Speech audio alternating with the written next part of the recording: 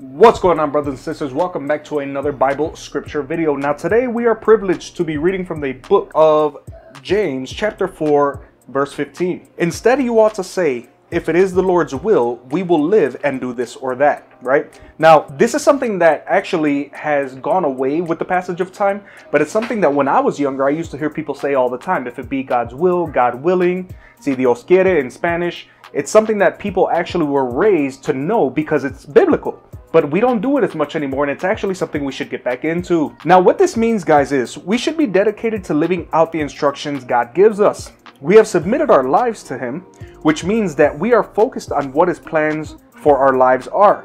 Those are the only plans that are worth living out. They are the only plans that bring life. Now, I personally can attest to this, guys. This channel didn't even start growing at all until I started putting God's truth out there. When I was doing all the gaming and streaming and all that other stuff, I'd get little nickel and dime growth here and there, but it was never really anything that mattered. But now that I'm talking about Bible scripture, that I'm talking about God, that I'm talking about Jesus Christ and who He is as the truth, the way, and the light, this channel has been growing exponentially, and not because of me, but because of the glory that is for God. Now, having said that, guys, here's the prayer, and if you want to pray with me, please pray with me. You know that you're always welcome, and if not, that is fine too. I will pray for you, your family, your friends, your health, and your safety. But most of all, guys, that you understand that the only plans that are worth making are the plans that involve God. Dear God, I have dedicated my life to living out your will for me. Father, I pray that I will always be able to be attentive to your instructions and walk in obedience. In Jesus' name I pray, amen. Guys, understand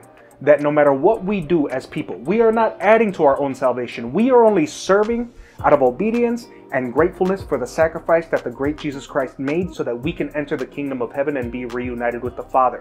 Had it not been for that, we would stand no chance. And having a relationship with Christ means turning away from a life of sin and living a life of repentance. It is a lifestyle change that is coming forth not because you have to, but because you're using your willpower and because you want to, so that you can please God. As always, guys, be safe, be good, be blessed. I'll see you when I see you. And remember, tomorrow isn't promised to anyone. Have a good one, guys.